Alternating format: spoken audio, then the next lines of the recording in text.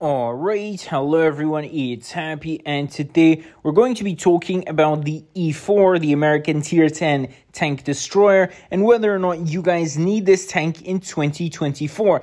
Now, in this battle, I've done a record amount of damage for this account specifically, so watch it and stay tuned. I think you guys will enjoy it. But apart from that, let's look at the E4 in pretty much close depth, right? Now, if we look at the gun on this thing, I mean, it's not the best thing, right? I mean, the aim time on this thing is the worst among tier 10 tank destroyers. The accuracy is also not the greatest, to be honest. On top of that, you have APCR shells, which don't connect as well as AP shells, so you have that problem when it comes to the gun. Now, the DPM is pretty good, I would say. 3,200 is not bad, especially with this alpha at 630. So the alpha is pretty good, I would say, relative to other tier 10 TDs. I mean, compared to the grill, whatnot. But in general, the DPM is what keeps this tank more or less alive, right?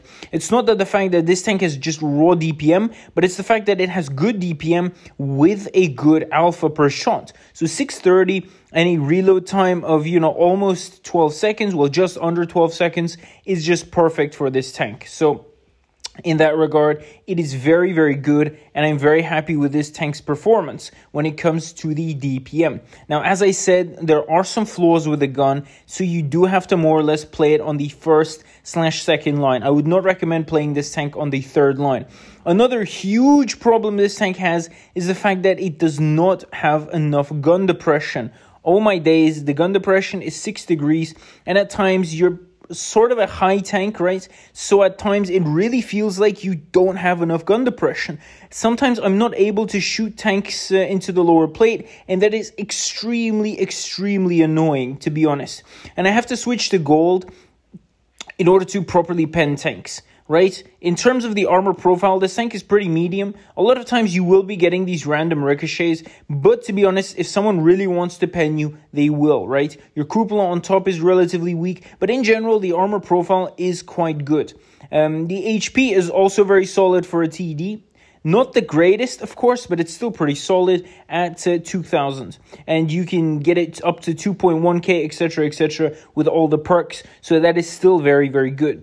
Now, when it comes to the mobility of the tank, it's again pretty mediocre. 37 kilometers forward is not the greatest. And in terms of mobility, it's pretty average, right? I mean, you're never going to hear anyone say that the E4 has very good mobility. So when it comes to that, I mean, forget about it. The E4 has respectable mobility, but not the greatest, right?